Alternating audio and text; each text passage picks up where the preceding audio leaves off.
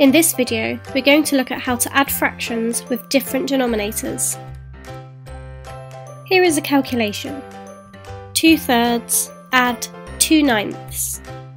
The denominators must be the same for us to add the fractions, and they're not currently the same. So the first thing we need to do is find a common denominator. We need to find the lowest common multiple of the denominators. So let's look at the multiples of 3 and 9 and see what the lowest common one is. I can see that 9 is the lowest common multiple, so I can make both the denominators 9. We need to multiply 3 by 3 to make 9, so we also need to multiply the numerator by 3. 2 times 3 is 6. As 2/9 already has 9 as its denominator, we don't need to change this fraction. So now that our denominators are the same, we can add the numerators. 6 add 2 equals 8. So the answer is 8/9.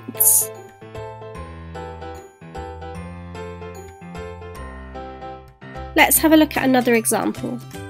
4/7 add 1/3. So we need to find a common denominator.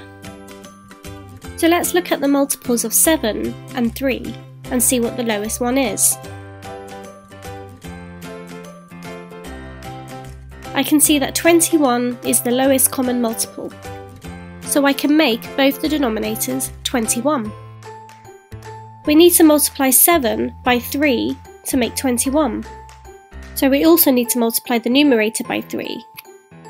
4 times 3 is 12. So now I need to multiply 3 by 7 to get 21. So we also need to multiply the numerator by 7. 1 times 7 is 7. So now that our denominators are the same, we can add the numerators.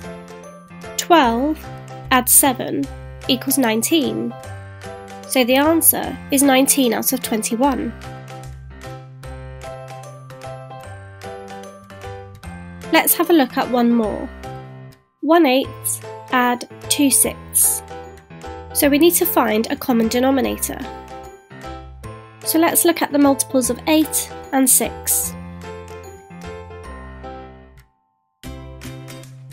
24 is the lowest common multiple, so I can make both the denominators 24.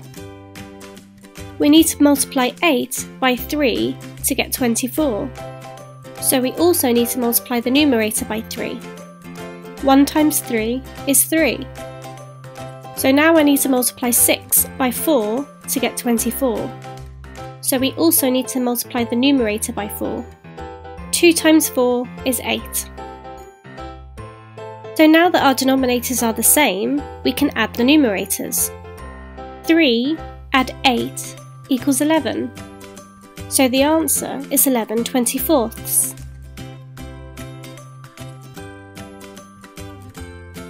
Now it's your turn. These fractions have been added incorrectly. Can you spot the mistake that's been made? Let me know your answers in the comment section.